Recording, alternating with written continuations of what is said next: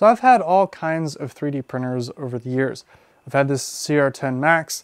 I had quite a bit of issues with it. This right here is a Mingda one. It lets you print in 2 different colors.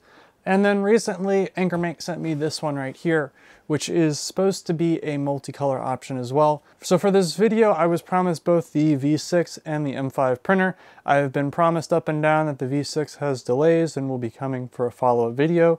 So you should see that follow-up video shortly. But I want to talk about a couple of my pros and cons of this printer and what I like and what I don't like about it. Now, I do want to give credit where credit's due. I think there are only like really one major design flaw that I have with this, and my experience had 2 little caveats in it. But overall, for a new printer out of the box, nothing arrived broken, nothing arrived smashed. So I think I give that credit already. So let's talk about my main issue, and that is the filament runout sensor is in this box, yet the extruder is over here, which means that you have a situation where you may, be accidentally, something breaks inside.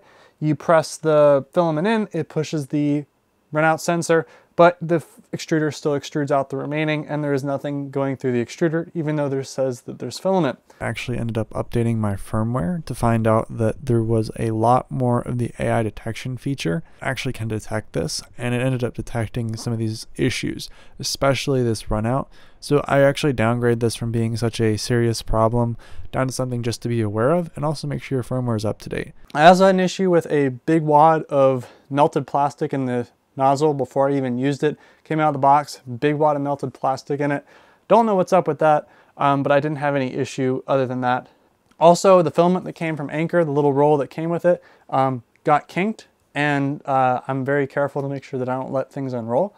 Very surprising in that regard as well. I was not expecting that to happen, and that also resulted in like the filament breaking and running out as well, but at least that gave me a warning. So let's talk about the pros. Well, first off, this prints at up to 500 millimeters per second.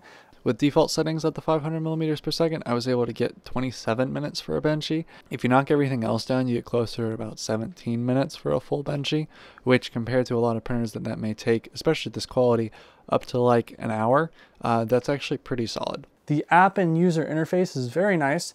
You get notified when filament runs out, when prints get done, things like that. And I genuinely do appreciate how easy that is to use. You can print remote wirelessly. It connects to the your router. It basically acts more like a smart printer compared to a lot of these that have to have like SD cards put in them. The touch interface is pretty solid, but I end up not really using it. It does let you know when you turn this on how much time is remaining on the print. That's the only thing I really use, and that's in passing glances. I check my phone, I check the app on the computer, and that's what I end up using. The print surface, the automatic bed leveling is phenomenal.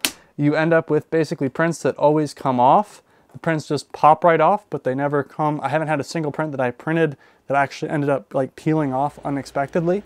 The prints are always pretty solid, and it always does a really good job with fully sticking to the bed. Sound-wise, it is a little bit loud. I've had some printers that are completely silent, that don't even have like any noise. And by any noise, I mean anything audible other than this background noise. But I've also had some printers that are very loud. I'd say this is about medium. It's not super loud, but it also is not something that I could leave on and record a video with. So yeah, I worked on this adapter for the gimbal, printed some counterweights, some things like that, something for this little camera here.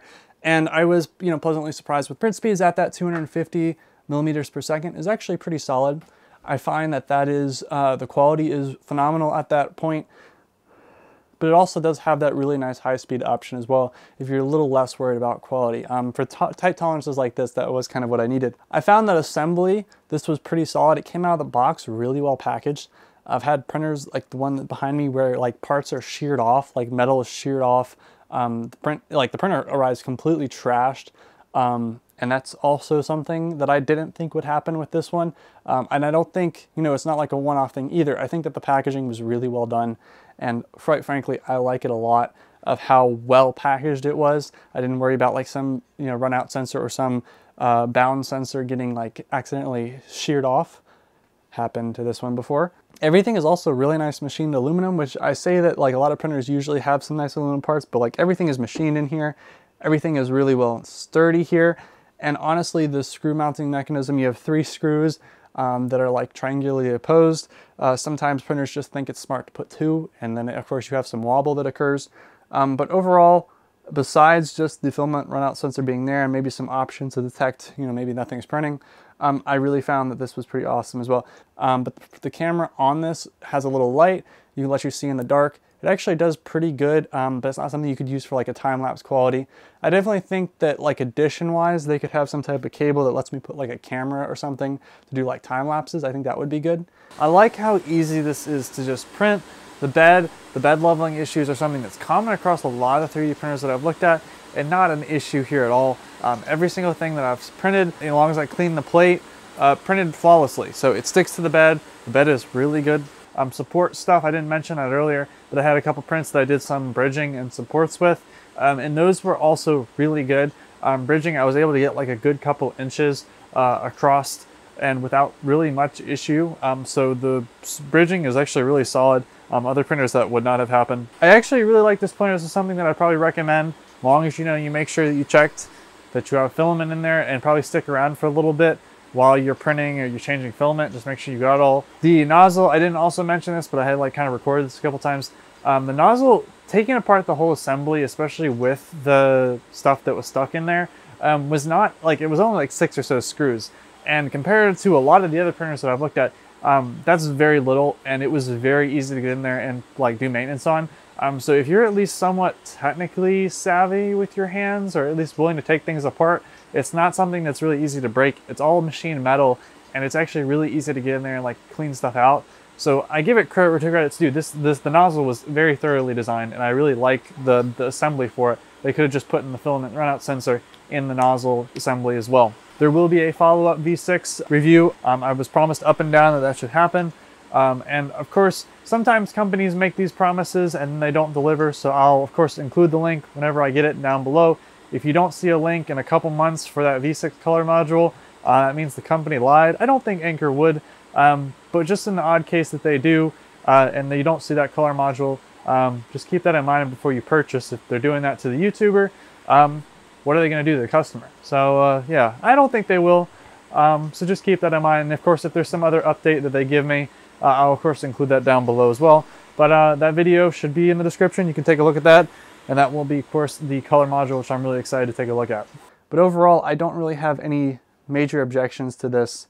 And this has been my main use printer for the last couple days now that I've had this. I've been printing all kinds of gizmos at that really small, high detail, high quality kind of layer size.